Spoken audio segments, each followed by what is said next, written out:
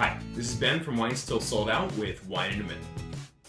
So I'm really loving the 2013 bottling of Domaine du Grand Montmirail's Cuvée Vieilles.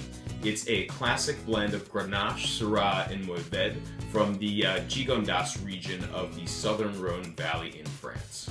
Vieilles means old vines, and old vines give extra concentration and depth of fruit character. All of the vineyards being used for this blend are decades old. In fact, the Grenache, the dominant grape variety in the blend, is from 50-plus-year-old vines. So there's a lot of concentration, a lot of body, and a lot of depth, and you're getting a real broad array of red and black fruit with a lot of sort of saturated character, a earthy spice note of, say, espresso, baking spices, licorice, and cocoa, and a little bit of that herb de Provence character that's so iconic to the Southern Rhône Valley.